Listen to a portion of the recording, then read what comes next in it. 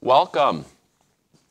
It's good to have you tune in on this, and happy Thanksgiving to everyone, however you're celebrating it this year.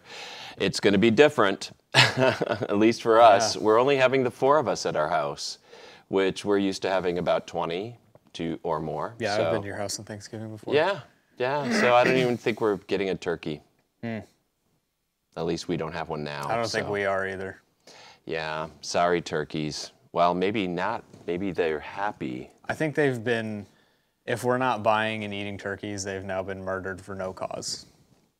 So anyway, it's great to have you here. We're going to get into this kind of a devotional on giving thanks from Psalm 67 tonight. This is our last week that we're going to be in the Psalms, and next Wednesday we're going to start a series on the 4 different key words for Advent, the season before Christmas. The words of peace, hope, joy, and love. The Bible Project has wonderful videos on these words and the themes that run through the Bible on these. And then Helen and I are going to be leading different discussions on each one of these for 4 Wednesdays. So I'm looking forward to that. And happy Thanksgiving to you all. This is a good video to share with other people because I think it's going to be an uplifting message. So if you've tuned in and you liked it, share it with somebody today or the next couple of days because we need to be giving thanks and lots of thanks this year, even in the midst of difficult times. Hunter, why don't you open us with prayer and then we will get into Psalm 67. All right, sounds good. Heavenly Father, thank you, Lord, for all of the things that you continue to do for us, even if it is simply just waking us up in the morning, giving us a new day to proclaim you and do your kingdom work. I pray that we would continue to be thankful for the blessing and the calling of doing your kingdom work. And please be with us and in our hearts and in our words as we look through and study this passage. In your name I pray. Amen. Amen. So, it's a short psalm, possibly a harvest psalm. They're not quite sure the setting. There's a lot. The Psalms tend to blend a lot of imagery and a lot of other passages together, and this one does too. So why don't you read it, Hunter, and then we'll begin to discuss. I'll read from yours because you're ESV. Okay, yes. I have NIV here. Yeah. May God be gracious to us and bless us, and make his face to shine upon us, that your way may be known on earth, your saving power among all nations. Let the peoples praise you, O God. Let all the peoples praise you. Let the nations be glad and sing for joy, for you judge the peoples with equity and guide the nations upon earth. Let the peoples praise you, O God. Let all the peoples praise you. The earth has yielded its increase, God. Our God shall bless us. God shall bless us. Let all the ends of the earth fear him. Yeah. I've always thought this should be a Thanksgiving psalm, but most when churches have worship, etc., this is not one used, and I'm not sure why. Because it has themes of blessing, it has themes of God's grace, it has the abundance of the earth, it has all the nations fearing him. So we're going to look at some of those words quickly. So this first word is the word to bless. It's barak in the Hebrew. And it occurs quite often in this text.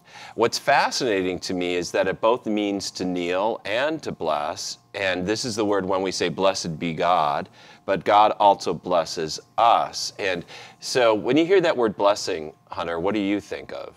Christmas gifts. Christmas gifts. Okay. Anything else? No, that was a joke, by the way. I don't. For me, I think that the typical understanding when you hear a blessing is like, oh, something good. Yeah. But in a lot of ways, I think that it doesn't have to be something good, but something true. True. Yeah. And I think it's something, so we're going to look at this word a little more because when I hear it, I hear, from the bless her heart, which is kind of a backhanded not so blessing, to just like those good things that are things that we gain. But it's extremely an important word in the Bible. And so we're going to look at a couple of passages quick, like Numbers. God said to Moses to have Aaron the priest, the high priest, speak this on the people. And just read the middle section is kind of what's called the Aaronic benediction, the one that the priest said. Oh, you want me to read it? Yeah. Gotcha. The Lord bless you and keep you. The Lord make his face to shine upon you and be gracious to you. The Lord lift up his countenance. Yes. Countenance upon you and give you peace. Your countenance is kind of like your demeanor, your face. It's another kind of face word. It's kind of like when somebody smiles at you. It's kind of like when you will have a child someday, hopefully, right? Okay, yeah. Which will be a blessing. Yes. But you take a child in your arms and you just smile at them. That mirroring. So it's like God turning his face, smiling at us as part of the blessing, that relationship with God. Now, this word comes up immediately in first of Genesis 1. Why don't you read that? And God blessed them, and God said to them, be fruitful and multiply, and fill the earth and subdue it, and have dominion over the fish of the sea, and over the birds of the heavens, and over every living thing that moves on the earth. Okay. So blessing became a part of who we are and what we need from God from the beginning. And what I find in this passage is, what does blessing mean? And it's be fruitful, multiply, right? So when God blesses, what happens is he creates kind of a generative capacity. The fact that the things that you do, that I do, they become abundant or productive. It's not like a mathematical equation, it's more like an exponential equation. So when Jesus blessed the bread and broke it and gave it out, he fed, 5,000 people with 5 loaves and 2 fish. Now that's a true blessing of God there. But in our lives, what you and I have, I think, Hunter, just think about it. If it was without God's blessing, I couldn't get by.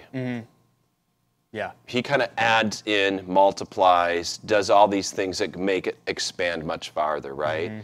I think it's kind of that false notion that our lives are really about our hard work. Man, I barely survive on what I do. Yeah. Mostly survive on what my wife does. Not what I do. Yeah. But you know what I mean? As far as Yeah. just our work is not that. We just assume it causes. I think most of the time when we do things at church that actually impact people, it's not that we've done it, but it's that God has blessed them through that. He takes this little thing and multiplies it. Yeah, I feel like I've seen that so much in this season doing college ministry. Going into COVID, when we're thinking of course we want to be proactive and we Right. want to set the stage for success. But there was times where I was getting so anxious and so bothered by what the heck, I'm doing everything that I can Yeah. and nothing's happening. And then I had to step back and I was like, oh yeah, this is God's ministry. This isn't about Right. me. I'm just a tool in this, and Right. I am useful and I'm important. You're useful, you're Right. important. Everybody But- here is useful, important, but it's not about them, and the blessing doesn't come from them. Right. It comes from God through them. Right. Unless the Lord builds a house, the laborers who build it labor in vain, Yep. unless the Lord watches. So if God does not bless, it really doesn't matter what we do. And so maybe one thing to think around and ask around the Thanksgiving table, whether it's just you talking to God today and counting on his blessings, or a couple of people, or whomever, or if you're doing a Zoom thing, Zoom giving, I don't know how you, Zoom Thanksgiving. Thanks Zooming today, or in any way, just think of how God has taken what you have and he makes it much more productive, exponentially growth. The idea of the first blessings were that we gardened the earth, but that it became fertile and multiplied. There was a lot of generativity about it. I don't know if that's a word, generativity, or if it's just generative capacity. But that you plant a seed in the ground, it doesn't just produce a seed, it produces 100 more. That's God's involvement. So I don't know, this is a quote I just love from Dallas Willard. What do you think of it? Why don't you read it and tell me what you think of this? Our souls were made to be blessed and cannot survive without the blessing. Yeah. I think it's something that's hard to think of because of the connotation that blessing holds. Like we always Think only in assume, good like terms. in the current context, it's a good thing. But it's hard to see that maybe like right now along the timeline, it might not feel like a good thing, but further on, It will you'll see be. like, oh wow, like that. There was wonders that were working in that. And you even think of like a seed and you plant it, and for days you might think this thing's dead, nothing's happening, Right. and then a pumpkin, which It is might- like crazy. Correct. To think so that it anything might be grows from that. it might be a season of planting. It might be a season of dormancy for you. What I like too is the idea is I'm blessed no matter what's going on because God has His favor towards me. You know, I think the most important thing in life for like a child is that child knows someone significant, usually parents, grandparents, loves them no matter what. And so they have that favor and that reception and acceptance no matter what the world throws at them. And no matter how much rejection elsewhere, they have that person who has said, you are absolutely valuable and you are exactly what we want. And we want to be with you. And you are, you know, the apple of my eye type of thing, the joy in my face. When you show up in the room, my face lights up. Wow, thank you, John. Well, you know what I mean, though? Yeah. And that makes all the difference, right? So you can face a lot of stuff. So we've had some tough times this year, some of you more than others. But just think about the fact that God blesses you, shines His face on you, as gives you abundance, and has such favor towards you. He loves being with you. Yeah. And that changes everything, I think. And I do want to interject in something, like in reading this, I thought it was really interesting that in verse 4 it says, "May the nations be glad and sing for joy, for you rule the peoples with equity and guide the nations on earth." It didn't say you rule the peoples with equality. It's not everybody gets the same amount of blessing no matter what. It's you receive a blessing according to your just like circumstance and gifts according and to stuff, right? We could get into all of these words. That's why just this thought that was psalm really is interesting, filled with so many words. We can't even get into them all. We got into the word blessing so far. We're going to share one more quote on that, and then we're going to get to the word gracious that comes up in this psalm. I didn't even get to equity because we don't. it just stuck out to me. But equity, justice is another word for it. Fairness, like He knows exactly what He's doing, which is really interesting. So Brant Hansen said this. Why don't you read this one? We will try to find the blessing one way or another, some way to verify that we're significant, valued, and secure. Yeah. So if you don't recognize that you've been blessed by God, you are blessed by God, that God has favor, you're going to try to find that favor elsewhere, that value somewhere.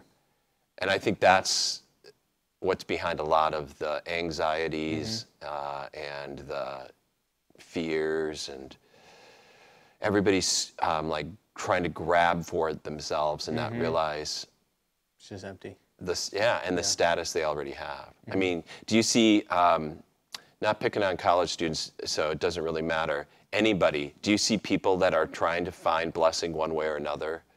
Yeah. My mom and I were talking about it this week, that there's people that we know that whether it's,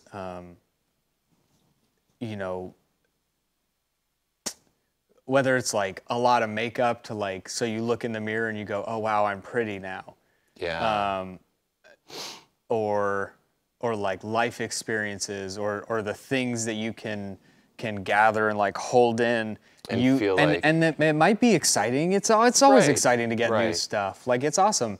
But 2 weeks down the road, you don't have the same zeal for Right. that thing that you did when And you then first you need opened another it. fix. Yeah, and so if you can get out of that cycle and realize like, no, you're inherently valued by God, no matter what. No matter then what. it doesn't matter what your body looks like or the things that you have or the experiences that you get to have in Right. life, or the ones that you miss out on. None of those things can contradict the reality of what God has already said about you.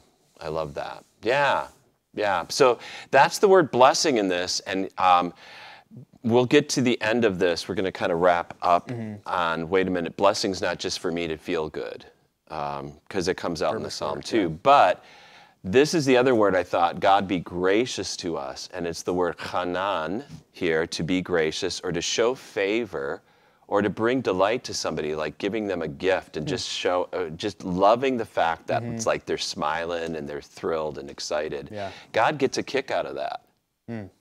Is that wild? I mean, Kinda fun. you've probably done different things that gave delight to someone else. Probably at some point. Oh, come on, like you proposed to Brooke, Yes. Yeah. okay? And what was her face like after you? So it was kind of funny because she had her suspicions for the day, but then It's still, so me and Colt faked a phone call so that she thought he was crashing it. So she just like got thrown off and was like, "Oh no, it's not happening today because Colt's gonna be here." yeah. But it was fake. He was not coming. And then, yeah, I could tell she was annoyed though. Like she was like bothered, and I knew because she was like disappointed. Pensive about Yeah. that. But when you did But it, then when I did it, she was ecstatic with her one broken foot. right, that would be a way to, that's chanan right there. It's wanted, it's desired. Yeah. But it's still a gift, and it delights. So I love that God doesn't like just try to get us by. He wants us to delight in him and delight with what he gives and who he is and just that whole thing. So this word grace runs through the Bible as well, to be gracious, to show favor. It's always gift. It's never earned. It's not an equation.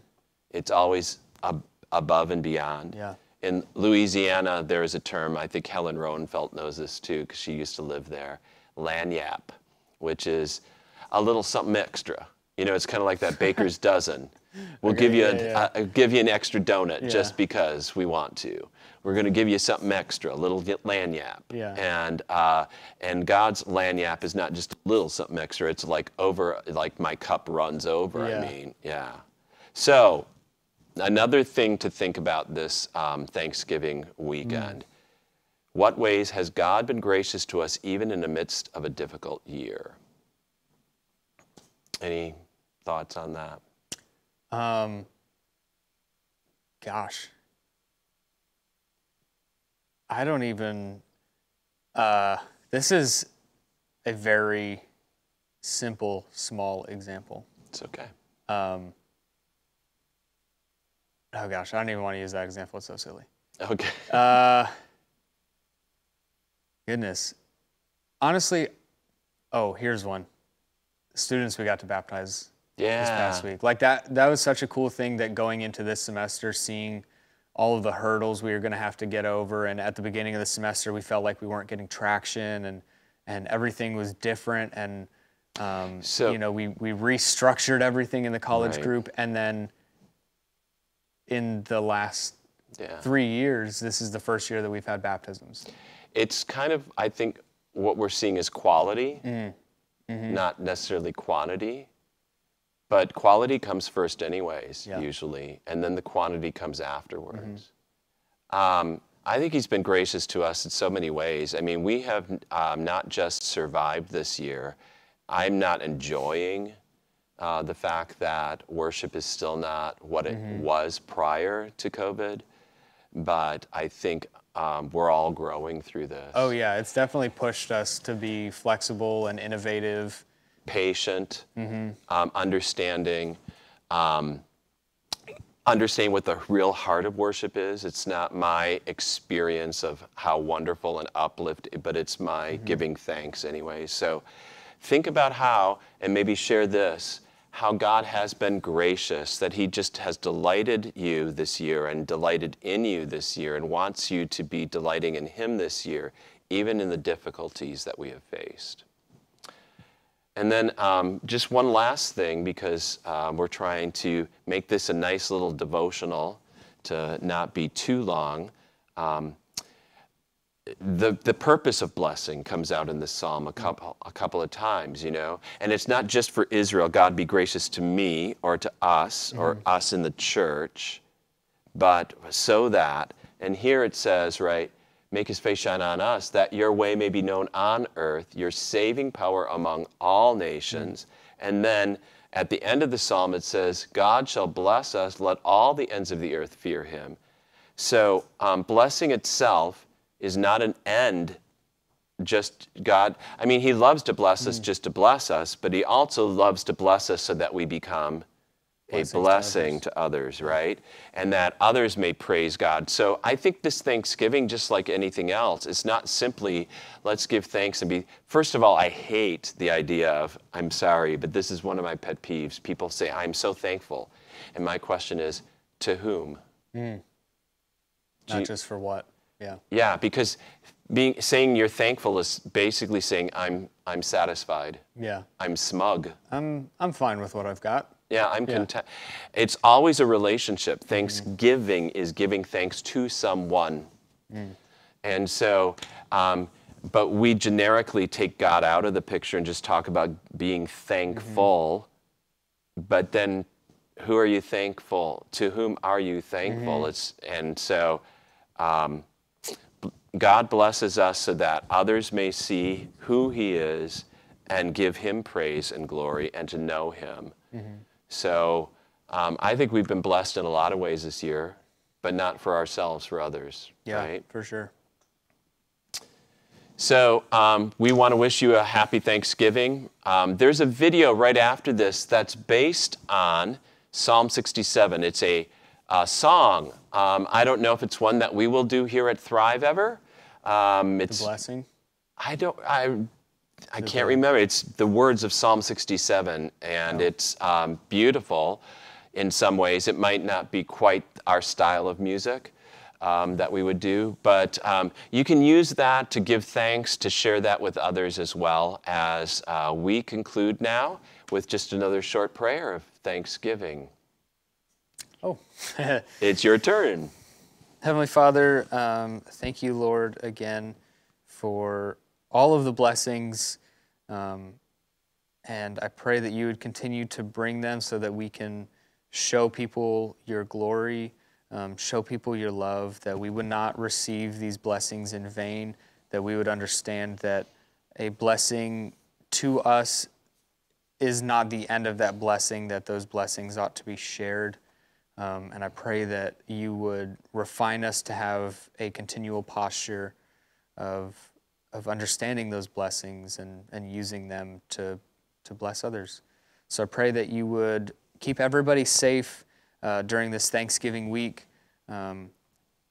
Hopefully everybody will get to safely be with their families, but if not, God, I pray that people will still be able to find joy in the little time that they do get to have with people, whether it's phone calls or Zoom calls, however people are choosing to celebrate this week. But I pray that you would be at the center of it all. So be with us in this week, and in your name I pray. Amen. Amen. And thank you again. We give thanks to God for you as well and all that you've been, and happy Thanksgiving. May God be gracious to us and bless us and make his face shine and make his face shine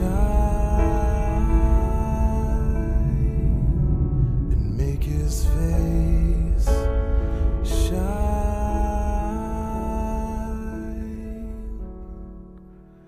upon us, yeah. That your ways may be known, and your salvation among the nations, that your ways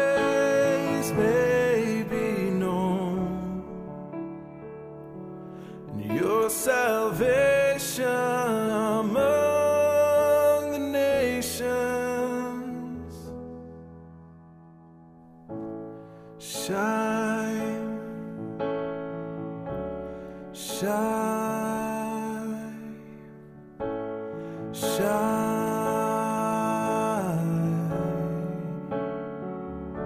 May God be gracious to us and bless us and make His face shine and make His face shine and make His face shine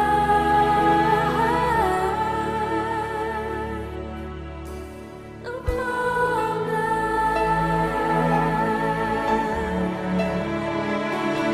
That your ways may be known, your salvation among the nations. That your ways may be known, your salvation among the nations. Shine, shine, shine.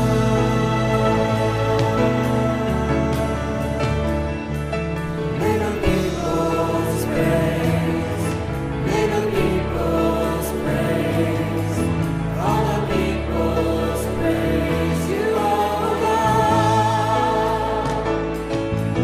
Let the nations be glad, may they sing for joy.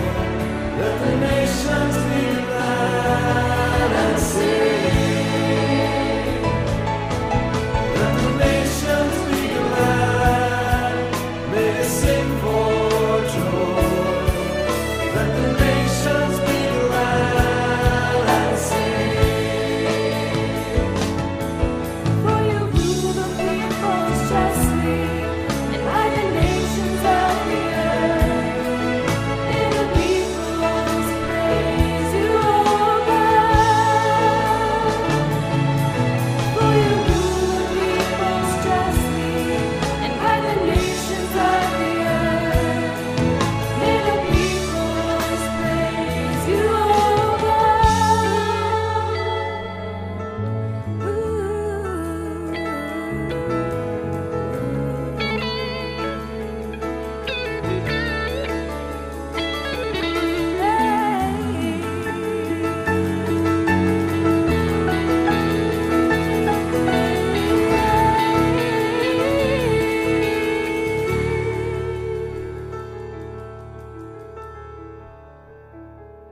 May God be gracious to us and bless us and make His face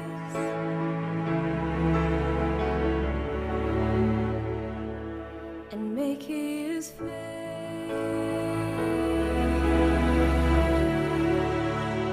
and make His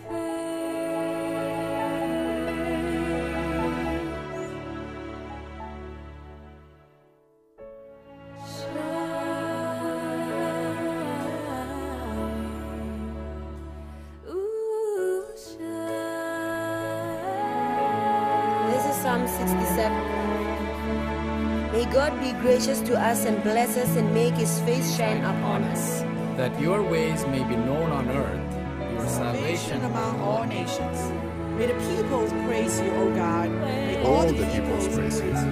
May the nations be glad and sing for joy. For you rule the peoples justly. and to guide the nations of the earth. May the peoples praise you, O God. May the peoples praise you. Peoples praise you. May the peoples praise you, O God. May all the peoples praise you. Then the land will yield its harvest, and God